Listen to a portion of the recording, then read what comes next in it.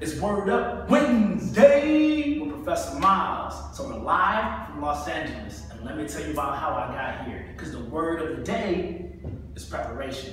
So the word is preparation because what you prepare for today determines what you'll be prepared to do tomorrow. So if you're stuck in today and you're not making any progress, you won't be able to make the necessary leap of faith that you need to get to the next level tomorrow. So here's my story. I was working at Drexel University. Everybody knows that. I was a professor, and so I'm teaching classes. I'm making videos. I'm doing motivational speaking. I'm building curriculums for college prep courses, nonprofits, and different type of school curriculums, right? So doing all that work every single day prepared me to be able to work in nonprofit management now, doing all of those same efforts, but on a higher scale in Los Angeles versus staying in Philadelphia. So I was prepared to make that leap of faith. So I had faith in myself to jump from Philadelphia, 3,000 miles, all the way to Los Angeles. But preparation was the key. If you're not prepared today for what you want to do tomorrow, I'm going to need you to reassess,